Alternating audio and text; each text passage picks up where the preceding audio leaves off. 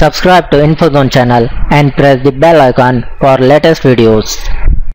Hey guys, welcome back to my InfoZone channel. Today in this video I will show you how to delete horizontal line in MS Word 2016 in Windows 10. I will show you two methods for remove this horizontal line. So first you click on the top of the line. Next you go to this border option.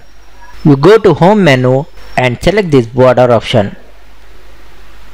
And now you select this first one bottom border.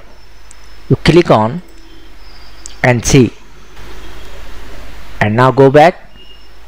And another way to delete this, you click on the top of the line and press delete button. Press delete button. So see this guys. Hope you like this video. Thanks for watching. Please like, share and subscribe to my channel.